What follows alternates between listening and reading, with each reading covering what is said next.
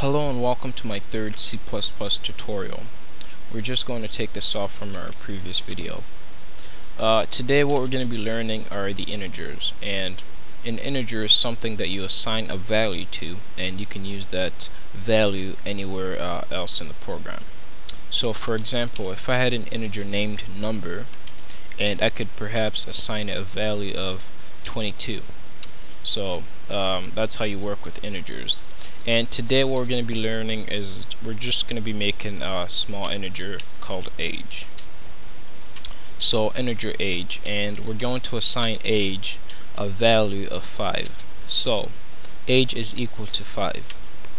So in order to put this to use, we use the cout method that we learned from our previous video. This just allows you to display something in the screen. So cout the bird is, and we're going to put age and the line. So what we told the compiler is, alright, since we made this integer named age, and age is now its value is 5, so when we type in the bird is age, this is read as 5 because we gave it a value of 5. So let's go ahead and execute, compile, and run and see what it gives us. The bird is 5.